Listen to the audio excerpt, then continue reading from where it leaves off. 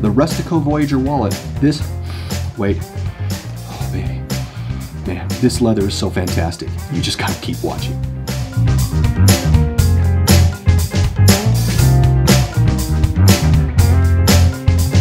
Welcome to Walletopia. Please ring the bell, subscribe. Go to walletopia.info to register for drawings of wallets we give away every other week. Now, let's open up the Rustico Voyager bifold wallet.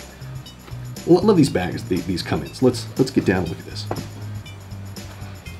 All right, this is a nice, heavy bag here. Nice branding on this. We open this up. This is our wallet. This color is stone. It's got a nice grommet down here at the bottom.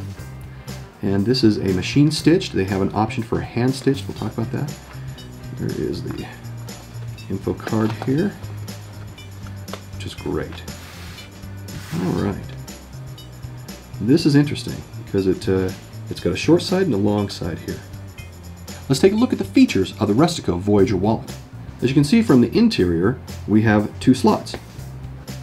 On the exterior, we don't have anything out there by way of feature sets. So on the interior, on this right-hand side, this is where we have our card slot. We have the quick thumb access here. Looks to be, 2, 3, 4 some odd cards here. On the left side, it's kind of the short side. And you can see how this folds right here in the middle.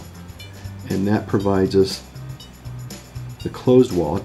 Now, this is available for cash or cards, and we will see how that works. So that is the features of the Rustico Voyager wallet. Let's run through the card and cash insertion test.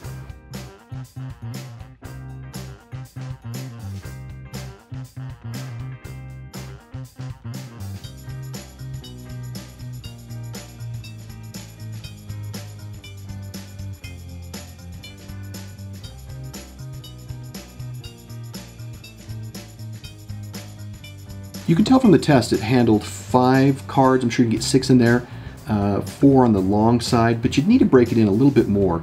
The short side held 2 cards easily, or I had 5 slips of cash and they're folded over only once, which is really nice. The company makes no recommendations on how many cards or cash you can carry in the wallet, so it's fully up to you to decide its usage and really the break-in period for this. On quality, this is a full grain leather. Oh baby, and this is veg tan. It smells awesome. I could sit here and smell, hold on. Yeah, I could sit here and smell this thing all day long. It's a thicker cut, it's about 2 millimeters, but the patina will develop beautifully. It's machine stitched, but there's also a hand stitch option you can order when you purchase this wallet, and so that's really nice to know. Now the difference between hand versus machine stitching is an interesting study. So basically, when you use a machine, that line of stitching requires 2 separate threads that lock around each other in what is known as a locking stitch. Whereas a hand stitch uses is a single thread using needles on either end. Now the thread runs back and forth on either side of the leather, what's called a running stitch. Now the hand stitching piece that uses the running stitch provides a stronger and more durable construction than the machine sewn piece that uses the locking stitch. If a thread were to snap on a piece that uses a sewing machine, the entire line of thread could potentially unravel, allowing the 2 pieces of leather to separate. However, in a hand stitch piece, the thread will not unravel and the leather pieces will not separate from each other, and more importantly makes it easier to repair. Now that's one reason why hand stitch wallets cost more. It's more time intensive, but the quality is superior to machine stitching. And you can create some very impressive stitch designs. In the future here I'll show you some neat wallets. Now, it has a rough edge, natural edge to it. It's not burnished or painted. If we look at this overhead, we can get a good look at that here, which is fine. This is just beautiful in how it looks here. The pricing is only $34. That's an excellent price for the quality, with it being made in the USA from locally sourced leather. Usability wise, the only complaint is this rustic grommet here. You may have noticed in the card insertion test that I was having a hard time getting cards put in here. I'm going to show you right now how this kind of works. If you try and put this in here like this, it catches right there. And I imagine it will get better in the break-in period, but I question whether it could continue to catch on cards, so I'd probably put cash on that side instead. Now the measurements are 3.2 inches wide by 4.25 inches long and 0.4 inches thin.